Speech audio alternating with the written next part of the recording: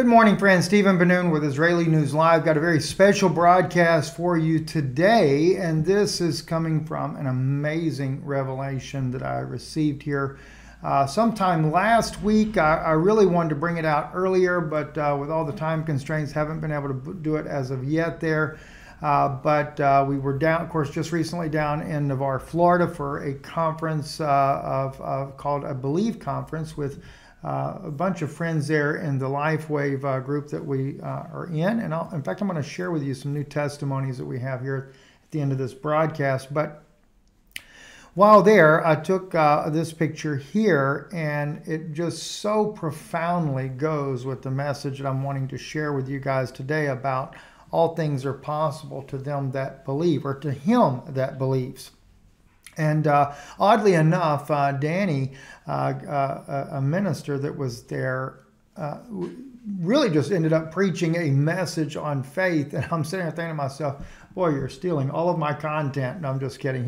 He took it from a different angle, and he did an amazing job on faith there. I'd love to be able to get Danny on. Maybe we can get him on sometime to share some of those thoughts that he has as well. But I want to take you very deep into what faith really is and what you are capable of when you really believe. So without any further ado, let's get started right into this. And I'm just trying to think where is the best place. I'm going to go with the scripture that I got the revelation on first over in the book of Mark, and then we're going to expound in all different directions on this. And oddly enough, it's going to take us in some very provocative areas for sure. The core one was verse 23 of Mark chapter 9. Jesus said unto him, if you can believe, all things are possible to him that believes. Now I'm using modern English instead of the KJV English, so that if we do a translation of this, it's easier for the system to pick up the words and translate them for us.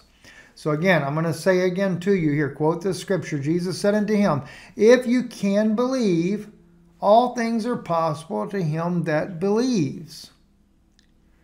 Well, let's set the stage about this, because in reality, what you're looking at, you've got a man, a Jewish man that comes to Jesus. He's got a child that's having a very, very difficult time.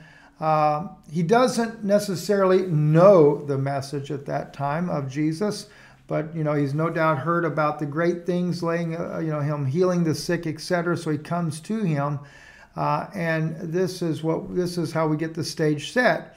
And it says here, we'll just kind of read a little bit of that. He answered him and said, O faithless generation, how long, Jesus says, shall I be with you, and how long shall I suffer you? Bring him to me. Because if you remember, this man comes to Jesus because his disciples were unable to cast the spirit out of his son. And he talks about he gnashes with his teeth, he pineth away, and he tears him, he foams at the mouth. Oftentimes we read in another place, he throws himself into the fire, and he said, I brought him, spake to thy disciples, they should cast him out, and they could not. And so he answered him and said, O faithless generation, how long shall I be with you? How long shall I suffer you? Bring him unto me.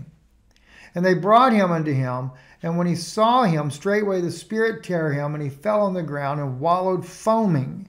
And he asked his father, how long is it ago since this came unto him? He said, of a child. And oftentimes it hath cast him into the fire and into the waters to destroy him. But if you canst do anything, have compassion on us and help us. Right? And Jesus says to him, if you canst believe. In other words, if you can believe, all things are possible to him that believeth. Now, oddly enough, people a lot of times focus on the part about if you can believe. But in this case here, he's specifically talking to that man. Now, we could address this to everyone as well, though, because there are a lot of people like that. Their faith is just not there. But there's something, though, that people may not realize. If you have the Spirit of God within you, just like Jesus continues on, he goes, all things are possible to him that believeth. And straightway the father of the child cried out and said with tears, Lord, I believe, help thou mine unbelief. And when Jesus saw that people came running together, he rebuked the foul spirit, saying unto him, Thou dumb and deaf spirit, I charge thee, come out of him, and enter no more into him. A deaf and dumb spirit is what was in him. And I've heard all kinds of reasonings of what was wrong with this child by ministers over the years, and yet Jesus tells you what it was. It was a deaf and dumb spirit. And the spirit cried and rent him sore and came out of him, and he was as one dead, insomuch that many said, He is dead. But Jesus took him by the hand and lifted him up, and he arose. And when he was coming to the house, his disciples asked him privately, Why could we not cast him out? All right. Now he tells them, he said unto them, This kind cometh forth nothing but by prayer and fasting. But there is a very key element in here. There's something that was still missing in the disciples at that time, and the reason being is because Jesus Christ had not died, his Spirit had not come back, and his Spirit had not come upon them. I want to show that, though, to you here in John's Gospel, chapter 14, and we're going to kind of build from this. Even the Spirit of truth, whom the world cannot receive, because it seeth him not, neither knoweth him.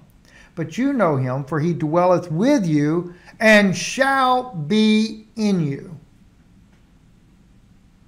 He dwells with you, that was Jesus Christ, and shall be in you. I will not leave you comfortless, I will come to you yet a little while, and the world sees me no more, but you see me, because I live, you shall live also.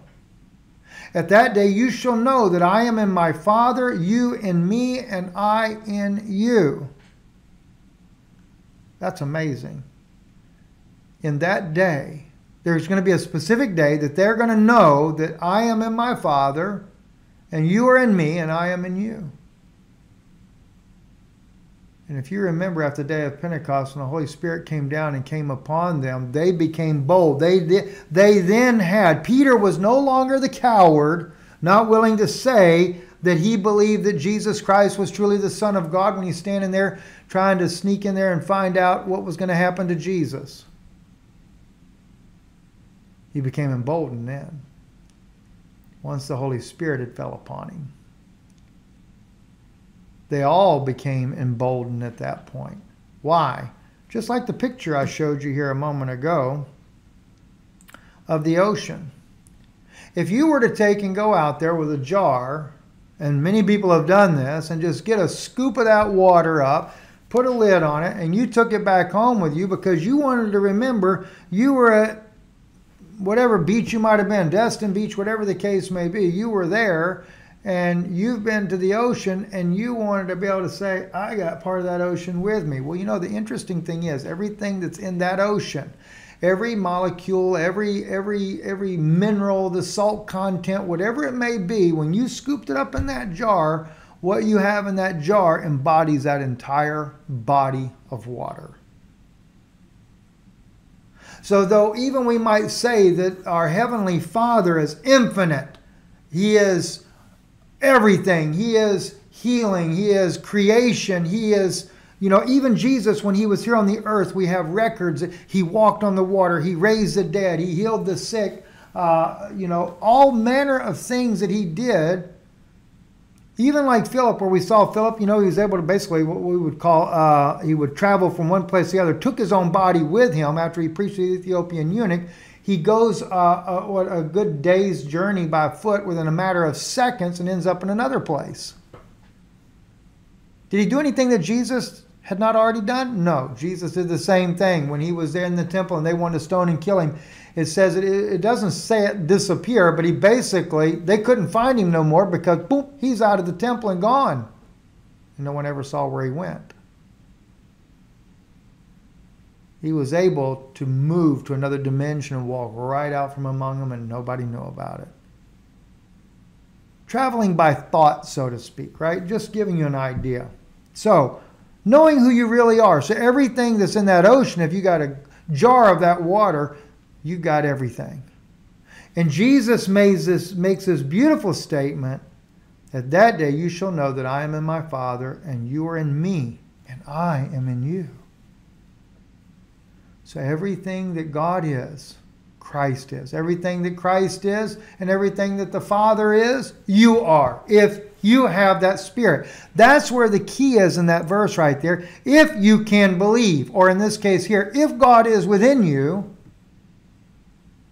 then you are limitless. Let me just show you. I'm going to prove something to you. Here's the scripture here. This is in Matthew chapter 19. And we're going to look at this one verse right here. But Jesus beheld them and said unto them, with men this is impossible, but with God all things are possible. Now, what was this about? This is about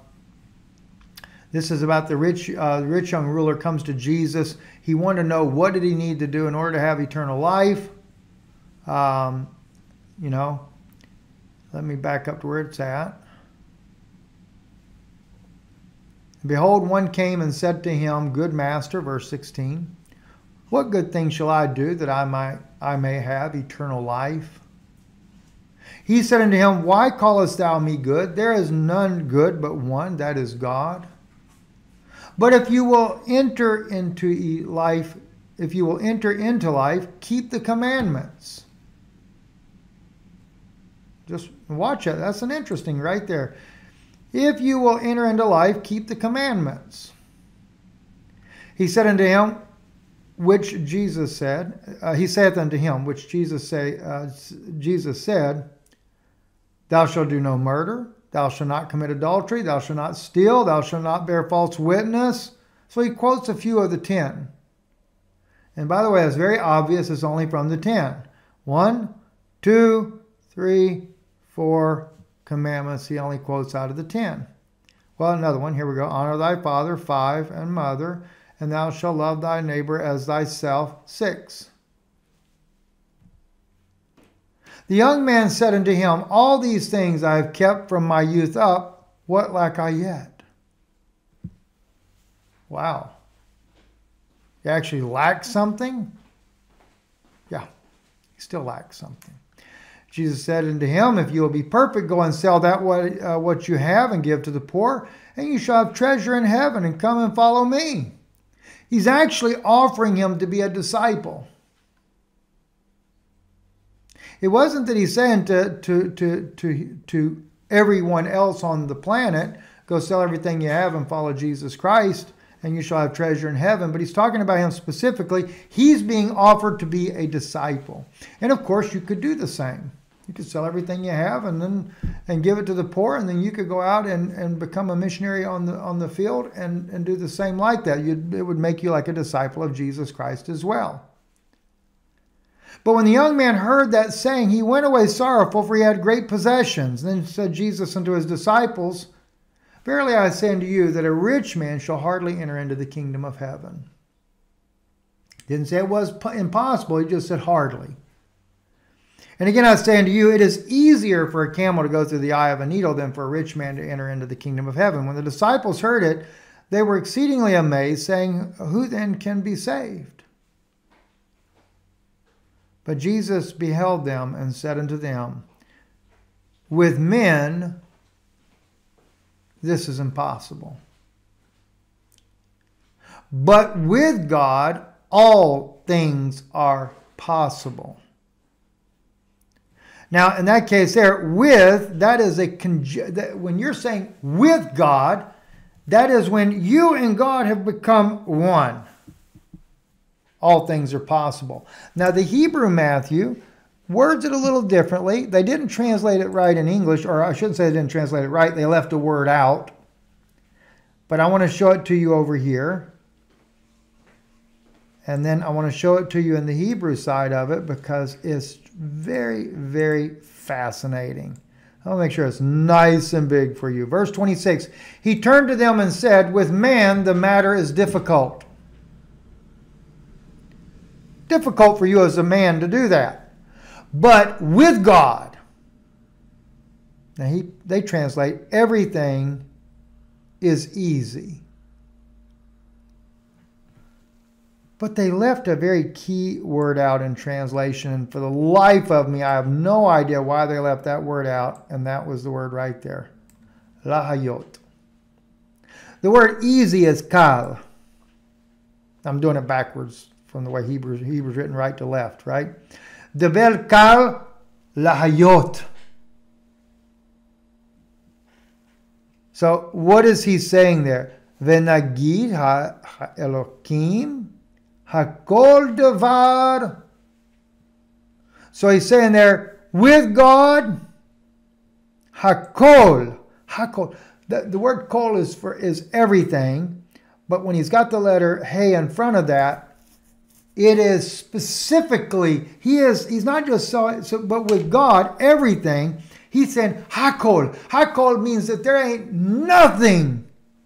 There's not anything that is not included in what he's about to say. Hakol. Not just kol. Hakol. But with God. In other words, if God is connected to you, ha Elohim, and this one here, he didn't do that as just to you as an individual, but he did that as a collective body of believers. So he says hakol. Hakol, like I said, is literally, there's not anything that would not be included, both visible and invisible, or visible and not visible, I should say, right? Hakol devar. Okay, so absolutely, and devar is thing. It can also be translated as diber, which is a word. Then he says kal, easy, but that lahayot is the critical word. I've not told you the translation yet too, unless you know Hebrew. It comes from the word hayot. Hayot is to be. La hayot is to make it to be. So if you have God in you, see, it says over here, ha'adam, b'nei ha'adam, for the sons of men, ha'deber, or ha'davar, with men, these things, kosher, are hard. If you're just trying to do it from your own intellect and carnal knowledge and everything, and you're going to become a Christian and you're going to serve God this way, you got it fixed in your mind, this is what you're going to do, you know. So for the sons of Adam, because it means that, V'yomer nagid b'nei ha'adam ha'davar kasher. For the sons of Adam, that's very hard. V'nagid ha'elohim hakol. But when you're taking it now with God, and you're putting God in there, then there's not this literally the hakol devar, everything that there could possibly be in your mind, imagination, both physically and not physically. It is easy. Lahayot. It is easy to be. Literally, you could even say to create or to make manifest. To be, as the hayot is for that to come into being. So therefore, what is it? You're seeing in the scripture here, if God is with you, as John says over here, and that day you will know that I am in my Father, you are in me, and I am in you. See, once you have that whole ocean now is within you because God is within you, then we can come back over here to Mark and we can see, he said unto this kind, back up here. Wait a minute, don't want to lose my spot on this.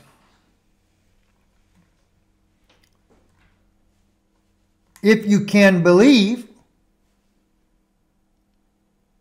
all things are possible to him that believes. The point that I'm wanting you to really see in this here, as a believer with the Spirit of God within you, there's not anything that will not manifest for you. And it's actually not even hard. It's easy. I want to show you, though, what trips a lot of people up, though. there is something that actually trips the people, and it's the reason why they could have the Spirit of God, but that you got to remember that Satan is like a lion lurking about, seeking whom he may devour, right? He wants to suck you dry, and so that you have no clue as to what's within you. This scripture here in Hebrews chapter 6, I'm just going to use this as a foundation setting. It's kind of, I don't mean it as a pun here because of it saying there, but it's something that I have totally had a completely different idea in my mind what this actually meant, and just recently got the revelation of what it's actually saying. Therefore, leaving the principles of the doctrine of Christ, let us go on unto perfection, not laying again the foundation of repentance from dead works and of faith toward God, of the doctrine of baptism, of laying on of hands, and of the resurrection of the dead and eternal judgment. All this we will do if God permit. Now, he's not talking about that the foundation of repentance from dead works. He's not talking about, when you first believe that Jesus is the Messiah. The dead works he's talking about is the law itself. And the baptisms, he's not talking even about, I don't believe he's talking about water baptism in the name of Jesus Christ. He is talking about the mikvah. You see, the dead works is when you would take all the time, every time you sin, you got to take your little lamb. The lamb's got to be killed. You got to go to a mikvah. You have to be washed yourself before even you can present the sacrifice. It's traditional things that always brings about a remembrance of sin, and because of that, you never get nowhere.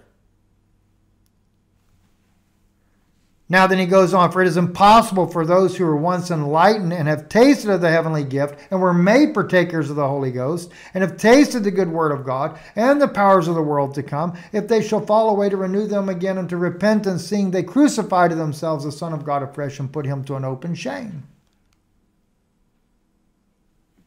Now, by the way, crucifying the Son of God afresh, in other words, they have to keep killing their lamb and taking him back again.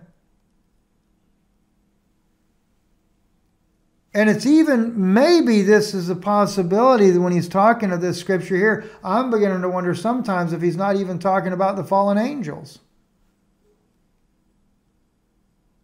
They knew better, and they did what they did.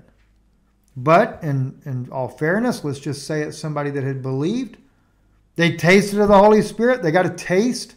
And that may be that it was before Christ's resurrection. So the tasting of the Holy Spirit was, they did not have the Holy Spirit, but they were able to cast out devils and things like that. But then, like in the case of the 70, if you remember, they were able to cast out demons and devils and everything else. Jesus sent them out. They come back, and many of them said, after he said, except you eat my flesh and drink my blood, you have no life within you. And they said, we'll walk with this man no more. That was a hard saying. We'll walk with him no more. They tasted. They were made partakers of the Holy Spirit. They tasted the Word of God and the powers of the world to come.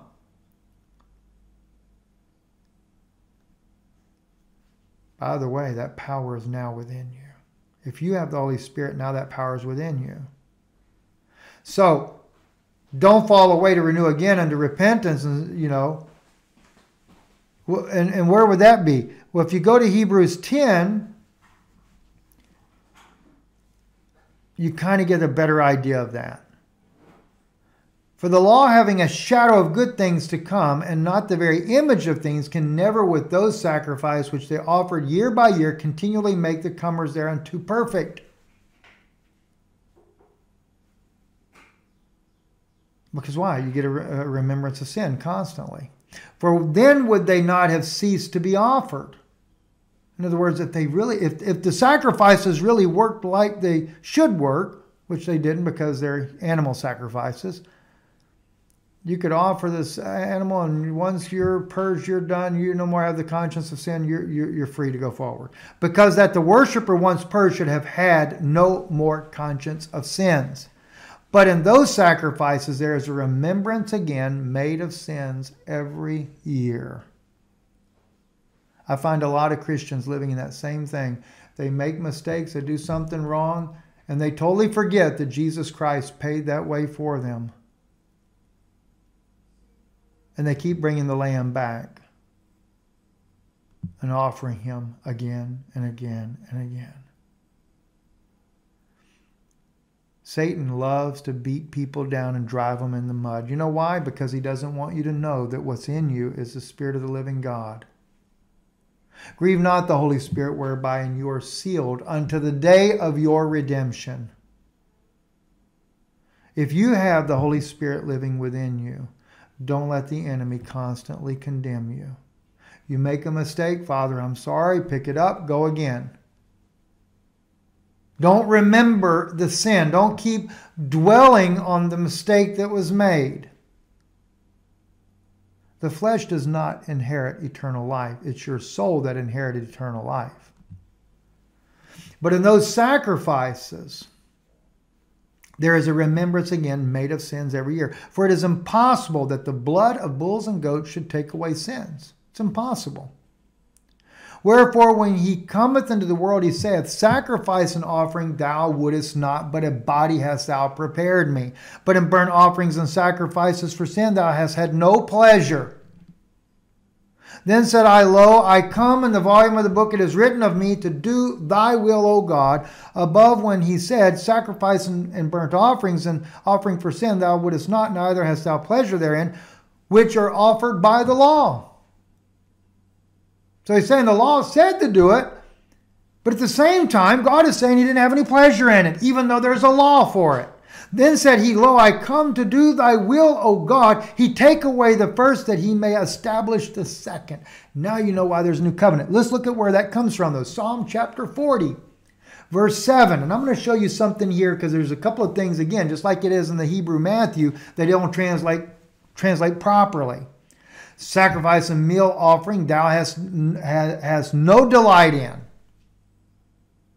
So it didn't matter if you're like Cain and Abel, right? Cain and Abel. One offers the lamb, one offers up the fruits of the field.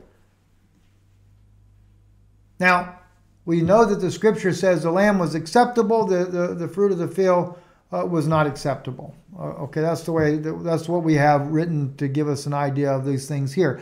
But it wasn't that there wouldn't be a meal offering in the future. Sure there was. But the same thing with the sacrifice of an animal. Sure there was. But even in those, he did not delight in either one of them. Mine ears hast thou opened. Notice what David said. Mine ears hast thou opened. Remember what Jesus said? If you have an ear to hear, let him hear what the Spirit saith. Mine ears hast thou opened. Burnt offering and sin offering hast thou not required. Wow. And in the book of Hebrews, the writer is saying, yet the law says it. Then said I, Lo, I come with the roll of book. Hine, behold, by thee I come, B'Megillat Sefer. Literally saying, I come in the roll of the book. So he's literally, David is saying, there is a prophecy in the book, and he's coming in that, and it says, which they put on here, which is prescribed for me. I forget how King James translates that, but it's still not correct. Kotav Ali. It is written about me. Is what it actually says. It is written about me. I delight to do thy will, O my God, yea, thy law is in my inmost parts. That's more correctly I think in the King James Version they said in my heart, and it doesn't actually say that either. The Torah Techa, which is, and the law, is betoch me'ah.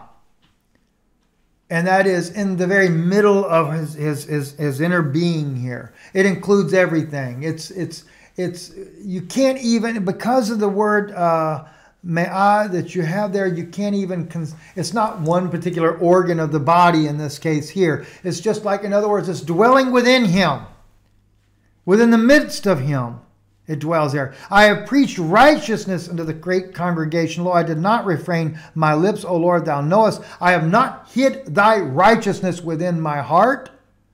I have declared thy faithfulness. thy salvation. And there you go. Betoch lavi, that is correct. You know, within the midst of my heart. But over here, betoch me'ah, it's totally different. It's no one specific bodily organ, so it has nothing to do with really the flesh. It's just within him, within his own spirit, within who he really is, that he had that hidden in there. I have not concealed thy mercy, thy truth from the great congregation. So the thing is God has come, and as he says in here, he's basically reestablishing what the second is, what the true law is, and that is so that the Spirit of God can once again dwell within human beings. This is why David is saying that. This is what hinders so many people. So many people are caught up on the law, and they're going right back. See, as the scripture says, the dog returns to his vomit, so do you. And when I say that, I don't mean that in a bad way, but you have to understand that Jesus Christ, his life living in you is the ultimate. It is what will cause you. Do you realize that's what's going to cause you to be able to leave this realm? It's what's going to cause you. You already are with him in heavenly places right now with Christ Jesus. And there's no limit to what you can do. Because everything that he is within you. When he's within you, you can ask what you will. That's what he says. Ask what you will. Let's pull that one up there.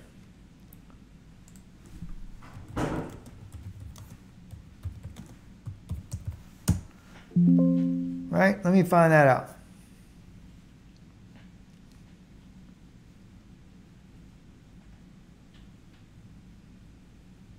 John 15:7 is right where it's at. Let's go to John 15:7 then.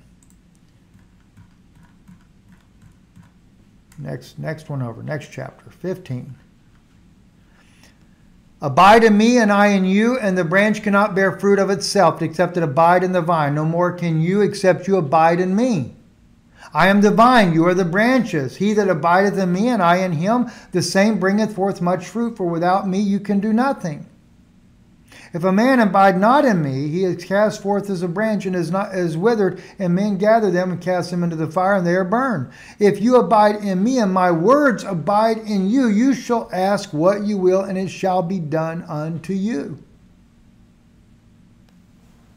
Another place it says, you know, whatsoever you ask, believe that you have received it, and you shall receive it.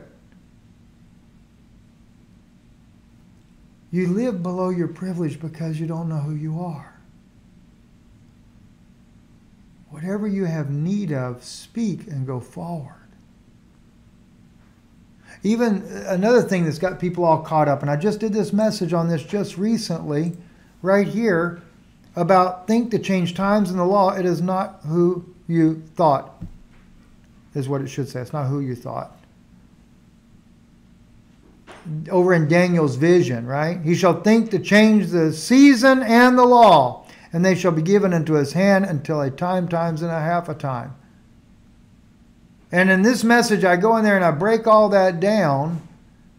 And how many years, even I used to think, too, I never could really figure out what the law was he was going to do or whatever, you know. But then you get people say, oh, it's the Catholic Church because they changed the law, the Torah, the law that God gave Moses, and they decided to change the Sabbath from Saturday to Sunday. That was changing the law. He thinks he can change the law, do what he wants. I even did a message one time because the Pope was trying to come up with a new set of 10 commandments, basically just altering the 10 a little bit, and it made it look like that. Sure it did. But then you go to find out that the word that is used in there, just like you can see here on the screen right here, Vedat, is not Torah. It's not that kind of law, and it's only used in 3 different places in the Bible: Esther, Ezra, and Daniel. With Esther, it's talking about a decree that the king made. Obvious. When you get to Ezra and you get to Daniel, it's talking about the decree that Cyrus, Artaxerxes, and Darius all made concerning that Israel would go back and build the 3rd temple and reestablish Jerusalem again. It's the only decree it talks about. You don't have it nowhere else. And so when this beast rises up, this so diverse, so evil, so ungodly beast kingdom that rises up, and we already know Daniel said it would be in the latter day. The angel tells him seal it up as for a day up into the future and everything. And it's interesting, right? It's so, to me, it's fascinating. I mean, let me just pull this up real fast because, and I'm not going to go into it. We're fixing to close here in just a second here, but I'll just take you real fast and just show you something, because Daniel is, like I said, he's talking about a decree. That's what that beast does. Let's see. Then I desired to know the truth concerning the fourth beast, which was diverse from all them, exceedingly terrible. His teeth were of iron, and his nails of brass, which devoured, break in pieces, and stamped the residue with its feet. You ever look at over, I think it's in the book of Job, when he talks about Leviathan, do you know he actually describes his scales like nails of brass, I think, if I'm not mistaken, is one place where that's at, you know. And we know that in the fourth rider, the rider of Revelation of the pale horse is death, comes from hell, brings hell with him, etc., right? Just kind of interesting. And it's a beast that we're talking about too here. And how Jesus said, "You of your father the devil," called them serpents and vipers, reptilians. All that's kind of interesting, right? I just find that fascinating to know that, right? But anyway, so he goes on, and he said, "Thus said the fourth beast shall be a fourth kingdom upon the earth, which shall be diverse from all the kingdoms, and shall devour the whole earth, and shall tread it down and break it in pieces," right? But you get down here, "and he shall speak words against the Most High, and he shall wear out the saints of the Most High," or the holy ones, that is, which are the believers of today. "And he shall think to change the time, the Hashanah, Zamanin," which is, you know, the time or the season. You could use it either way. "And the Vedat," the decree. The only decree that it is talking about, because we know this already because it's only in Ezra really and in the book of Daniel, was a decree that they put forth to go rebuild the temple and to set Jerusalem back up again, about 2,500 years ago. And it was fulfilled back then. They did go build the temple. And it was at that time then the Messiah comes, Jesus comes. And here the Jews of today, or those that are claiming to be the Jews that are running the government right now, they are claiming that the Messiah has not come and that he's going to come. And so therefore they're trying to apply the decree of Daniel to today's time frame. And so many people are all for the building of the third temple. Oh, hallelujah, praise God. And they're going to do what? Go right back to dead works. And if you go along with it, you crucify the Son of God and put him to an open shame, because you have rejected Christ as your own sacrifice. It will be impossible for those that once tasted of the heavenly gift to renew themselves to repentance. This is why he said, "Come out of her, my people, and be not partakers of her sins." Babylon, book of Revelation. And just think about it. If you come out filled with the Holy Spirit, there's nothing that's impossible for you in the first place. So what do you have to lose? Nothing. Listen, thank you for taking the time to listen today. I do want to share with you those. We have some beautiful new testimonies I figured I'd share with you real quick. This is on our YouTube channel called DeNoon X39. Okay, DeNoon X39. And in this one here, we have a few testimonies I figured I'd share with you, because the product really is absolutely amazing. And you don't have to distribute if you don't want. If you want to, that's perfectly fine. You could also earn some income from that. That's not what we're talking about. But what we see is it's helping so many people. So let me just play that for you, and then I'll leave a link in the description below for you if you decide you would like to try it or order it. In fact, I'll even pull that up there. It's just our Lifewave page, lifewave.com/DeNoon. And not only are you helping yourself, which is really the important thing, is you help yourself with so many things, and we've heard everything. The patch doesn't heal you. First, I got to tell you that. It doesn't heal you, but it really gives your body the tools it needs so that your body can do what it's amazingly meant to do, and that's to, rejuvenate itself, right? So this is what's so amazing about this product. That's why I just so strongly encourage people. You just click on shop, go right there on our website, lifewave.com/DeNoon. And that's right there, BENNUN.com. And, but anyway, let me just share these testimonies and then we'll close. Listen in. But I want to share my testimony. So just recently from last week. So I been on the patch for almost 2 months and having some reaction with my hormones. I felt that actually after the first week. So I was so surprised to have such a fast reaction to it. So I got a call from my naturopathic doctor since I had a second blood draw, which was great to see it at the beginning and then in the middle timeline on it, because I tested the blood right before I started.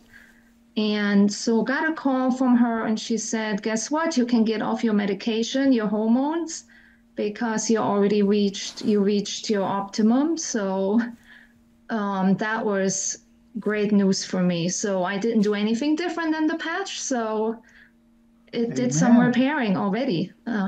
So nice. But I take it if the body is balancing itself out and you have unwanted symptoms, your body will do the right thing. So also with placing it on the thyroid is because of a testimony I heard in your group. And it makes a great conversation opener because it's so visible. Yes. Sometimes. Doctor, let's listen to Ron. He had an update on his. The patches, he'd been looking into it, so I brought him some samples. But he couldn't believe, he said, you can't argue with a blood test like that because the stage 4 kidney disease went to 2. And I mean, all kinds of things have happened. I was starting to get glaucoma like my mother got. She had to have surgery. And he checked it and it was completely normal again. So he said there's no point in prescribing anything. So. That is amazing. So, and by the way, Ron also was the one that had congestive heart failure. Blood tests now are saying he has no congestive heart failure. He's now at stage 1 kidney failure. So I would have to say he's no longer in kidney failure. At a recent, he spoke about his GFR being at a 60 now. So his kidneys are doing amazingly well. And the doctor knew that nothing else could have changed this. He had to know what had he done. And it was only the patches. His doctor now is using the patches as well. So amazing to hear that with him. And let me take you to one more here. This is Sister Donna. Getting worse and worse. But I was on X39 for, I guess, 3 months. And then I started X49 also. But my knees have improved greatly. Long way to go yet, but greatly improved. Yes. That's great. That's great. That's my main thing. Bladder leak, things like that has also gone away. A hip that was starting to hurt, it went away, like in just a real short amount of time. And then my son, who is on dialysis, kidney dialysis, he was one that was only using half a patch. So for 3 months, he used a half a patch. And I think he had more energy, but he didn't really know if he did that much or not. And then he says, I just want to use the full patch. I said, go for it. So he's been doing that. He can't drink enough water. That's the big problem. But he's managing okay. And the great thing from that so far is that his hemoglobin is stabilized. Wow. Because last year he was in the hospital 7 times because his hemoglobin would just drop. And he never could. And they didn't know why it was. They thought he had something leaking somewhere. And they did all kinds of tests and everything else, and they couldn't find anything. But it would just all of a sudden just start dropping again. So they started giving him shots once a week, make sure that didn't happen. And now he hasn't had a shot for a month. Wow. So I think that's a big, big, big thing. What's his GFR level on? Okay, there. I don't think she knew what the GFR part was. Let me just see. An amazing thing, you know. So. And something she had like for around 5 years. There we go. Yeah, it's her daughter, I think. Consultant. Better and maybe not have to be on dialysis. And that would be an amazing thing, you know. So. Yeah. And absolutely. Two, the other is one area, and then it moves. I call her consultant because she's a distributor, my distributor. Patty Ortiz, who had I don't know what the name of it is. She had a lung disease that was only getting worse, and they said it would never get better. And something she had like for around 5 years, I think. And it has improved greatly. The doctor has been very shocked. Wow. So I want to get her on with you. She's usually busy on Sunday nights, but we'll do it on a different night. We can. So another testimony of someone that Donna had brought in as well, shared the patches with that she was talking about there with the lung issue and stuff. So, and just in closing, just as a reminder for those of you that are wanting to order the products here, be sure to go to lifewave.com. This is in the description below. /DeNoon, BENNUN. And you can either go and shop and purchase what you prefer. X39 is that foundational patch that's just very, very important. However, they do have what they call the X39, X49 bundle. There is a lot of people that like that, especially knowing that even with EMF, there have been case studies that have showed some very good improvement for people that suffer from 5G type radiations, things like that. And that's using the combination of X39 and X49 together. And if you want to come and if you've got more questions, you can email us at DeNoonX39@gmail.com. I'll put that in the description below for you as well. You could, if you have any questions you want to ask, especially for those of you that would really are considering to want to do this as a business because you have friends that you'd like to share it with as well, certainly drop us a note and we will do everything we can to help you with that. Do keep in mind when it's ministry related questions, go to IsraeliNewsLive@gmail.com because I don't monitor that particular email there. It's done normally by my wife. She does not get into answering biblical questions over there. So if you have those types of issues, please go to IsraeliNewsLive@gmail.com. God bless you and thank you for listening.